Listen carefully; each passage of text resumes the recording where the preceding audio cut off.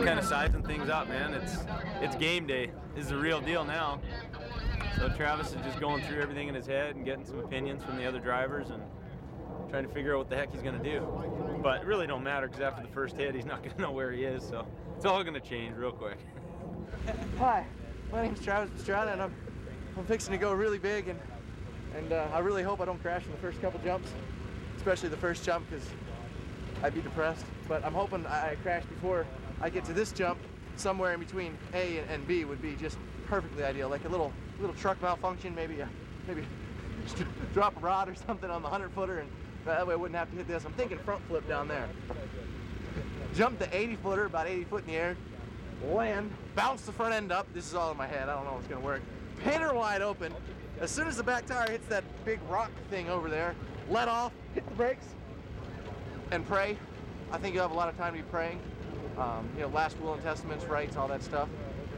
And with any luck, it'll magically, like my little toy trucks that I used to play with last week, it'll land on the wheels, and then I'll be able to wave and not die. That's my plan. Thanks for coming in today. Take off, like back up until you hit that, right? Pointing straight at that thing. At the tall part of the takeoff? The tallest part coming this way. Yeah. Hopefully get the truck to wheelie into it. Yeah. Think it would even start to come around? Probably not. No, it's gonna launch you straight up. It's not gonna wheelie in, I don't think, but you're gonna come at it and it's gonna bounce you, but you're just gonna sky and either come down on those cars on your back end and then bounce off and try and drive through whatever that, or possibly flatten out in the air and downside the inside of it, which would be cool too.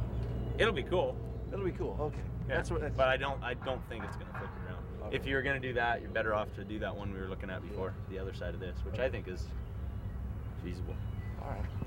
I like where your head's at. If you're gonna go that way. Yeah. These obstacles, the way they're placed, they're a little goofy. There's not a whole lot of room for screwing up, and we're just trying to point Travis in the right direction so he can run as long as he can, and also trying to make it so we can run as long as we can, because we don't want to go out there and drop the big goose egg. So I think it's going to be a good show. I think it's going to be a good time. The obstacles are pretty cool. They're different. They're different than anything I've seen all year. Mostly because there aren't hockey boards around them. I'm looking forward to it. You know, we've had a good weekend so far, so just going to go enjoy ourselves, have a good time, and see where we come out. You try and get as many ideas as you can of what you could possibly do. You know, try and get a good base plan started, come out, try and get your momentum going, try and get the feel of it, you know, and then start building from there. Because the worst thing you want to do is come out here, you know, as much as I say I'd like to come out here and go big every time, Vegas, you know, because you're basically throwing it all out there. Really, that's what you should do. But I'm going to try and take a little more conservative route, try and just start working my way into it and get a little bigger, and bring it up to the end. Complete my time.